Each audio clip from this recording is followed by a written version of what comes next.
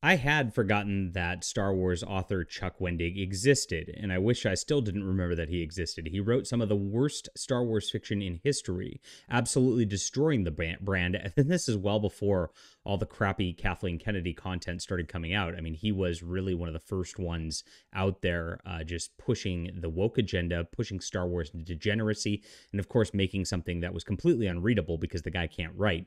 Now, Chuck Wendig has another history, which we'll get into a moment, but he's out there like defending this woman director. If you remember the story that's going around the other day, the Jedi Order director is out there saying it's about time a woman of color makes the Star Wars franchise roll, or whatever the hell she said. And she's pulling the same SJW woke victim narrative, of course, of identity politics right before she's even filmed anything. So, of course, they're going to make this film when it fails. Again, a advertising campaign saying, oh, everybody's just racist and sexist. That's why they didn't give this film a shot. It's the same old narrative over and over and over again. They create this like controversy around themselves because they just push identity politics. They don't make a good product. And then they blame the fact that the bad product fails on you, the fan. And of course, Chuck Wendig is a great example of a person who does this as well. Now, he actually chimed in on an author's Facebook post about this, which was pretty funny. So we got to look this up here at Fandom Pulse, our new website. We're pop culture entertainment news. There's our good friend Chuck Wendig. You see him with the soy face. One of the cringiest people out there. Now, personal anecdote, Chuck Wendig was one of the people who attacked me back in 2018, 2019. I had no idea. I mean, I knew the guy's Star Wars books were crappy, but I just never interacted with him or anything like that. And he's out there ranting on Twitter and Facebook about me, calling me all sorts of names because, of course, what happened at the time was this convention libeled me. They called me a racist, of course, which they had to pay severely for because that was a complete lie.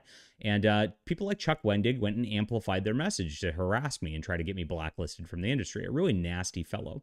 And Chuck Wendig ended up calling me a septic diaper. Yes, I put it on the back of one of my books as a pull quote because it's ridiculous. These people are obsessed with poop and obsessed with sex and poop sex. Interesting. But that's how my only interaction with Chuck Wendig. He blocked me after that. You got to remember the guy also went out there and said that people who voted for Trump should be put into wood chippers and terrible other things like this, trying to incite violence against Trump supporters over the last decade as well. It actually got so bad that even Disney Star Wars fired him from the books, according to him, because of his outrageous tweet statements. The guy's just a piece of work. And you know, if Disney, the wokest company in the world, is firing you when you are causing that kind of problems for them, which you're doing from the left, that you really are that big of a problem. So he went on, of course, to talk about this lady here who's doing the Jedi Order deal. And her comment has nothing to do with Star Wars. It was an earlier, unrelated comment from 8 years ago. Now, what happened is a bunch of news reporters went through and sourced this gal because she made an outrageous comment about identity politics with Star Wars. And they found that she's had a history of making such identity politics ones. She actually says she wants to make men uncomfortable with her films.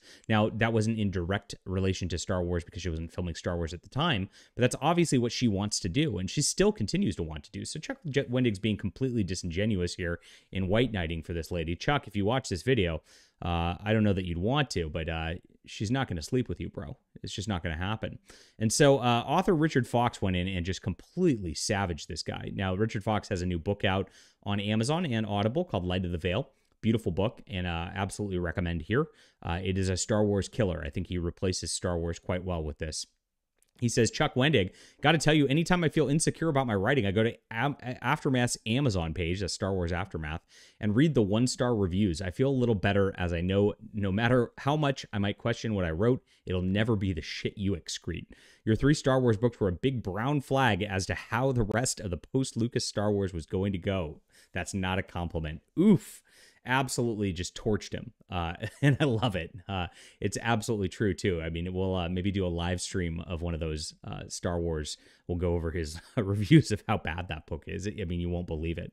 So then he goes, Chuck Wendig, holy moly, we're talking about the people who ruined their shot at Star Wars, and look who turns up. Mr. Herkily-jerkily, space diapers, gay for no reason characters himself. Yes, that's what he did with Aftermath. He made a bunch of gay characters, put some chicks in it and made it gay, like Kathleen Kennedy likes. And herkily-jerkily is a reference. It's a meme because of Chuck Wendig's bad writing. And his actual writing from the book says, "The tie wibbles and wobbles through the air, careening drunkenly across the Mirren rooftops. It zigzags herkily-jerkily out of sight." And that's what became the meme from his bad writing. So Richard Fox says he could have been the next Timothy Zahn, who wrote the Heir to the Empire trilogy. Great writer himself, but effed it all up with equal parts pandering and ham-fisted storytelling. Oof. Absolutely savaged. Now, Chuck Wendig is, of course, got us blocked. And so he is way too cowardly to ever confront us over here or ever get back and talk and apologize for the crap he said about me.